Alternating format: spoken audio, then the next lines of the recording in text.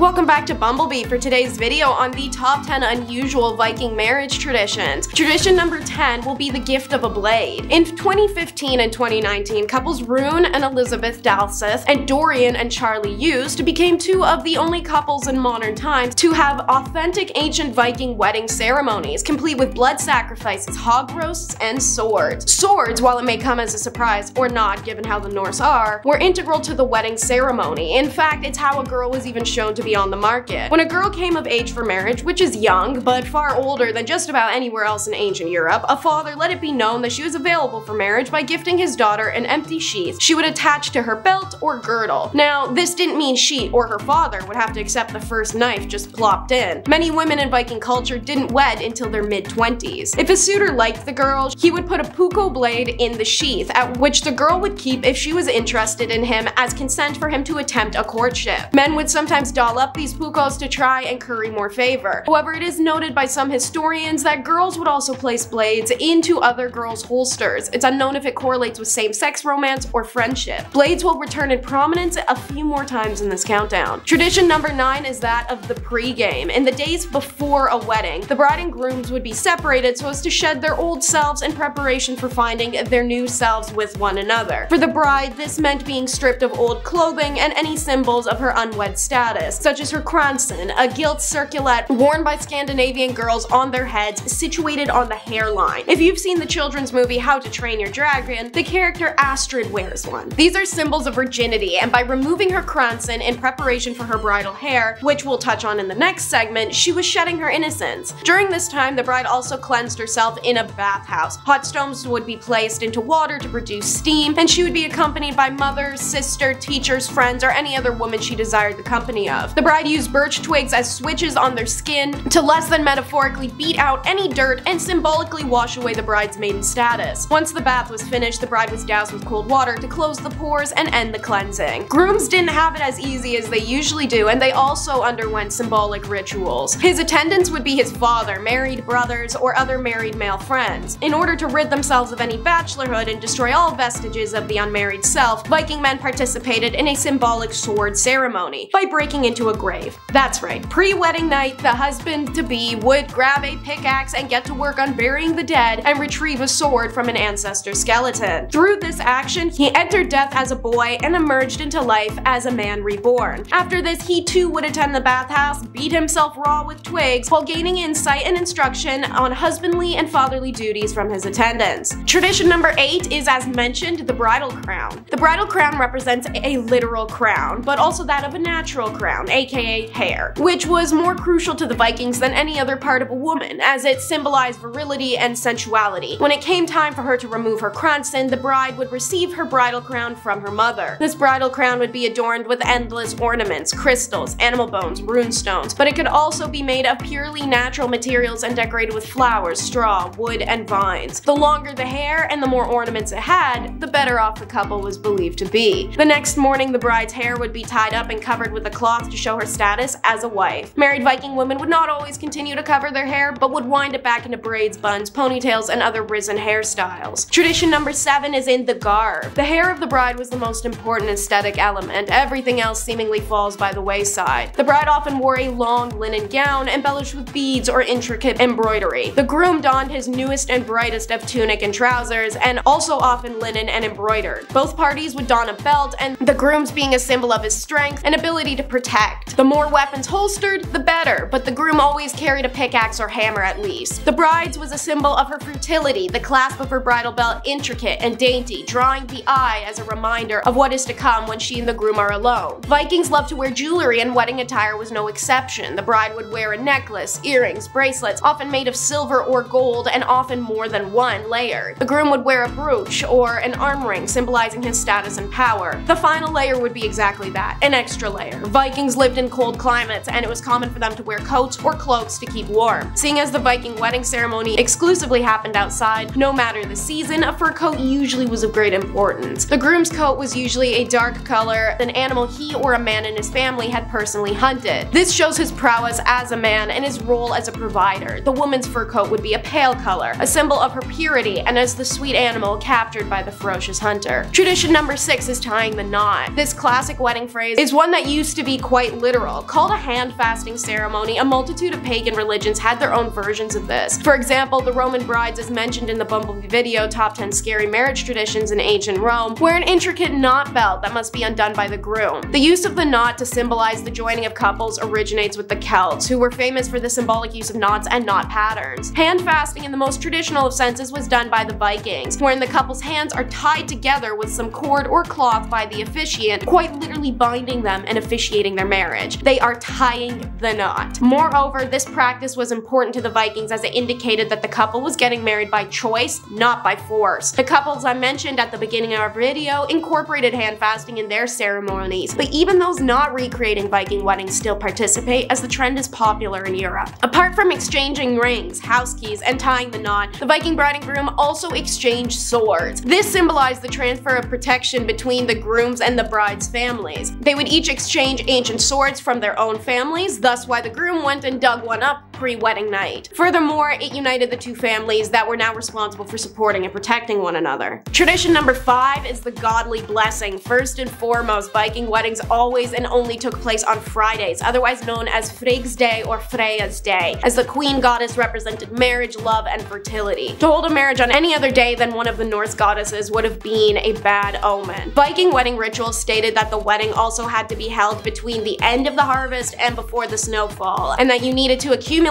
enough food and shelter for everyone invited. You also had to have enough bride ale for the new couple to drink for the first moon cycle of their wedding. Meanwhile, during the feast post-ceremony, the hammer or pickaxe that the groom carries as part of his groom's attire would finally play its role. The bride was expected to ask for Thor's blessing, and so the pickaxe or hammer wielded by the groom, meant to represent Majon, is placed on the bride's lap. The placement of the symbol of Thor's manhood in between the bride's womb and hoo-ha is highly symbolic, as he represented male fertility and was believed by playing into this cruel joke he may deliver you, the bride, strong children. Tradition number 4 is a cat in a box. As the groom would hand over his house keys to the bride, the congregation of those witnessing the wedding would bestow the gift of life to fill the home in preparation for children. Cats.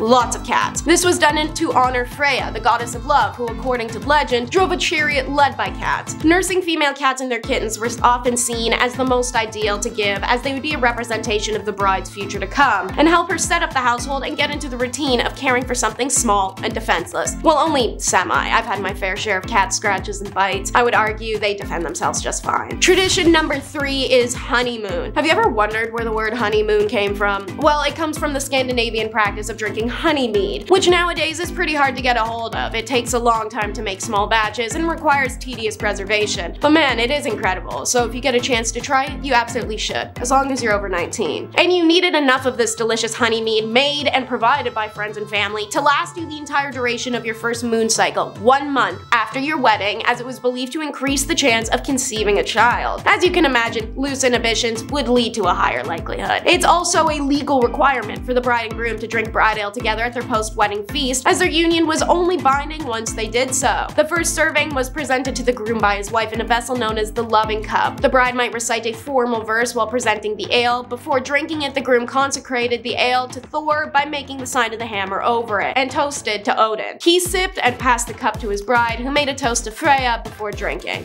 Tradition number 2 is giving chase. When your wedding ceremony is done nowadays, the bride and groom leave while their attendees applaud and whoop, and everyone meets with everyone later, sometimes at a secondary location for post-wedding festivities. However, in Viking weddings, this wasn't the case. Your first job as a bride and groom was to aggressively compete in a competition as if you were children again. A race. Called the bride running, or alternately the bridegroom's ride, this ritual originated in pagan days, where the bridal and groom parties, as well as the bride and groom's additional guests, had to race to the feast location. Whichever party lost served liquor to all the winnings all night. You better hope you have an athletic family. Once in the feast hall, the groom buried the sword into the ceiling, and the depth of which the sword sunk symbolized the enduring nature of the union. Things changed in the Christian days, however, and the fun run turned simply into the two parties walking separately from the site of the ceremony to the feast, which is how we've ended up with the far more boring modern version we do today. When Christianity spread, it also carried the tradition of the marriage door from Rome. The Christian Viking version was the groom actually blocking the door so that the bride had to enter with his assistance, completing her symbolic journey journey from maidenhood to marriage. Tradition number 1 is animal sacrifice. Despite the wealth of Viking wedding knowledge that seems to be available, I will commentate briefly on how reconstructing their ceremonies has proven to be immensely difficult. This is because when the Viking sagas were first written, Christianization had already started wiping out their traditional cultures, temples, runestones, and overall beliefs, leaving many details undocumented or struck off the record. However, we are very confident that sacrifice made its way into marriage ceremony. The sacrifice was to draw attention of the gods to the ceremony and assure their presence and blessings, and so animals associated with fertility were the ones used. For Thor, a goat, for Freya, a sow, and for Freyr, a boar or horse. The Gothi, the person responsible for the wedding, usually sacrificed the animal right at the wedding site. The animal's blood was collected in a bowl and placed on the altar. Then, a bundle of fir twigs was used to be dipped in the blood and splatter it on the couple, conferring the blessings of the gods. The blood is then drizzled over little figures of the gods placed at the altar, all meant to symbolize the union of them and regular people. And yes, Rune and Elizabeth Dalseth and Dorian and Charlie Eust are couples who recreated authentic Viking weddings in 2015 and 19, also included this part of the ceremony. Thank you once again for tuning into BumbleBee. I hope you enjoyed the video. Be sure to take some time to like and subscribe to stay up to date, and I'll see you next time.